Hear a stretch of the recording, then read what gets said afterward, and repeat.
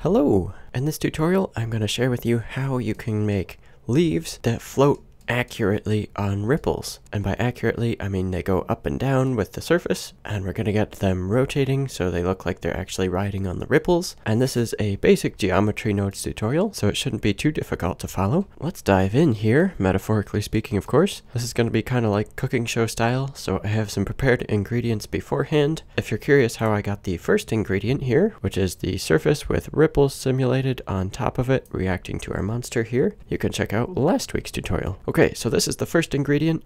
We're also going to want a collection of dead leaves, which I think I can enable that. Yeah, here we go. This is actually from the really old now Grass Essentials that Blender Guru did. So yeah, I have a collection of leaves here. Let's just disable that collection for now and go back up to our ripples. So that's two of the ingredients. The other one is in weight paint here. You can see I've got a vertex group here called leaves. I don't know if that's the right way to say it, but that's what I said. And you can see here the red parts are where I want more leaves, and then the blue parts are where the creature is, and I didn't really want leaves clipping through the creature, so I just went up here and switched it from add to subtract and subtracted out of those parts. So yeah, let's mix all of these ingredients together in a geometry node setup. So I'm going to split my window here, go down to the geometry node editor, and if we hit new here, you can see it adds in some nodes, and it also adds in a geometry nodes modifier in our modifier panel here. That's very handy, and we'll come back to that later. But let's just get started by scattering some points on these faces here. There's a really nice node for that. Let's see, distribute points on faces is what we're going to want. And you can always go Shift A and search for a node if you don't know where it is. But unfortunately, then you actually have to know what it's called. Okay, so we've got some points scattered on our faces here. Let's just take a look at this. If we actually play this forward, you can see our points are bobbing up and down with the ripples, which is a good start. Let's actually make sure we can get our ripples back. So I'm going to go Shift A. Let's look in geometry and get a join geometry.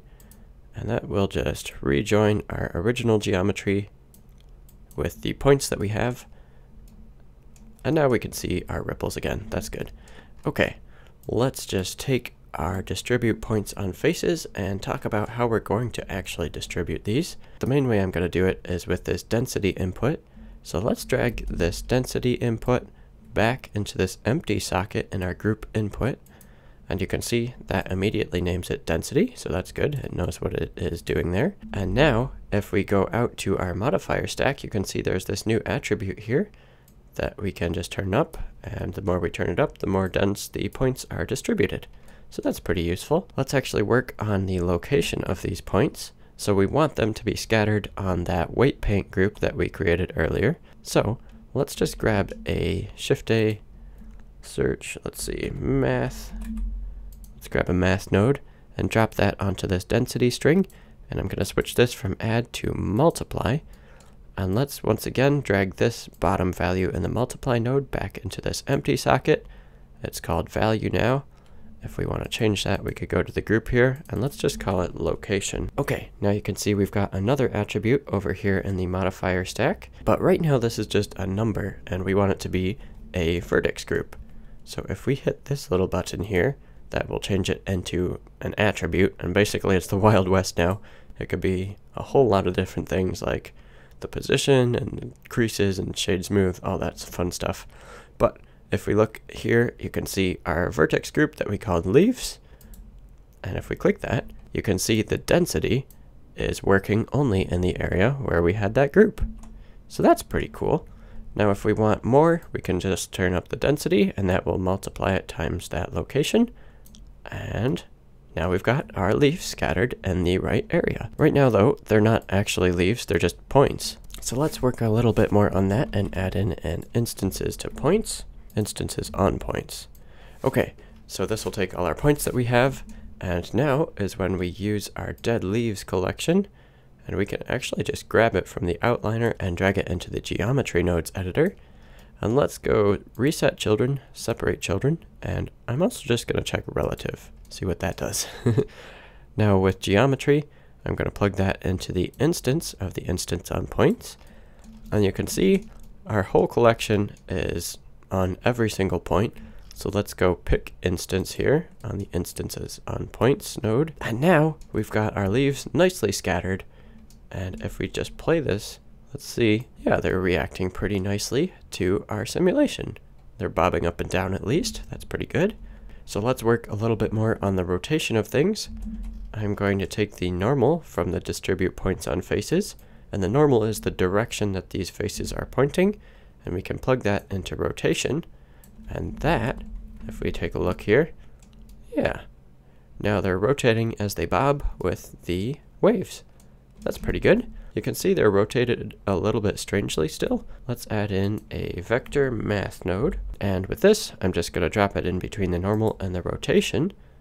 And now we can take this top value, and if we just hold shift to make sure it's slight adjustments rather than a whole bunch of adjustments, we can kind of rotate them underneath like this. So let's just reset the positioning of these points. We're going to want to work on this strand in between the points and the instances to unpoints. Let's go Shift A and add in a set position. There it is. Okay. And you could probably do crazy complex things with that, but right now we just want to turn up the offset a little bit on the Z so that they start to come up out of the water a little bit, but we also kind of want them in the water. So there's probably a happy medium there somewhere. This doesn't look too bad. And now things are rotating pretty nicely and they're bobbing up and down pretty nicely. If they're rotating too much, I think you could just duplicate this vector math node, switch it from add, and let's try and go to scale. And I'm going to just make this value a little bit less than 1, maybe like a 0.7. And now, from what I understand, which is not much, they will rotate less wildly, possibly. Hopefully. Anyways, I think that is pretty good for our setup now. We've got leaves, and they're bobbing on the water, and they're rotating. Nice. Before I wrap things up, I want to give you this gift of free smoke elements, which are looping, and these are super handy if you're a visual effects artist. I know I've found all sorts of situations where they can help add life to my scenes, and these are looping assets, so you don't have to worry about seams where the clip starts and ends. So yeah, if that sounds useful to you, go ahead and grab a copy. There's a link in the description.